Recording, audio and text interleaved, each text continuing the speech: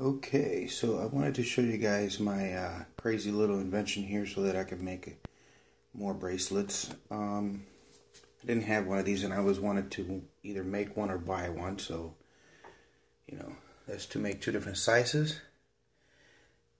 That's to measure right here in inches. I carved that into the actual wood, which is recycled wood that I used from a bed that I just took apart yesterday or the day before. Yeah. Then here's the bottom part. It is adjustable. This is so it doesn't, go side to side. And these ropes are actually made holes into the wood all the way through. And it slides back and forth. As you can see, it slides down. Just tied a piece of rope around this.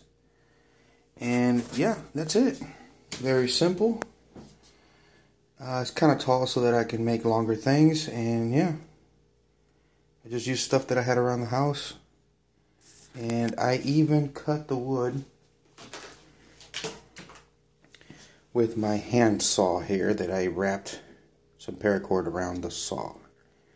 So yeah, I just used the first thing I could find.